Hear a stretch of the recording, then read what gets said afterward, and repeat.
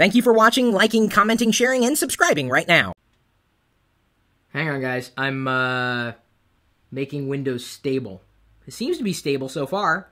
Got a copy of it on a CD. This is a copy that would no longer work. It's a Windows Vista beta back years ago when I met up with Jim Alchin, who was pretty much leading the effort at the time, and told him everything that was wrong with it. He autographed the copy of the CD, and I'm not sure if this will come into focus, but it says, "I'm sorry, Jim." So he apologized for Windows Vista before it shipped, but I gave him an earful of feedback on the thing. You know, Windows gets a bad rap for being unstable. To me, it's less about Windows itself and more about what you might do to Windows accidentally, or what the manufacturer of your PC might have done to Windows. Poor software installation, or I guess, you know, the installation of software that wasn't written well. Potentially bad drivers. That's more of a hardware issue than it is the operating system issue, especially since I've seen really good drivers, and I've definitely run into a handful of really bad drivers. We've collected an article with a handful of tips that might help you make better decisions before you get the next PC running Windows. How to improve Windows 7 stability. And you may be saying, well, Chris, I'm not running Windows 7.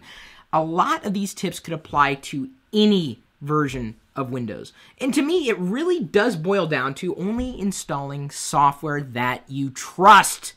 Okay, I know there's an option to install anything from across the web, but as soon as you do that, you are opening yourself up to potential problems. If you want to do that, fine.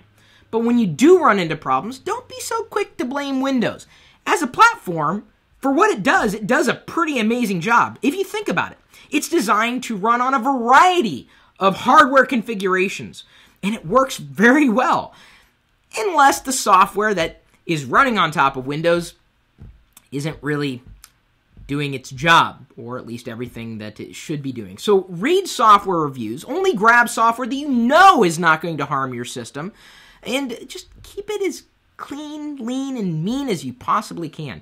These tips we've outlined for you, and the link is in the description. Feel free to share it. I'm going to go ahead and +1 it, like Brad Tomlinson, Sean Jordan, Skylar Johnson, Jamie Bouch, and Robert Glenn Fogarty have done, +1ing it there publicly, so that other Windows users might be able to discover to make their Windows more stable.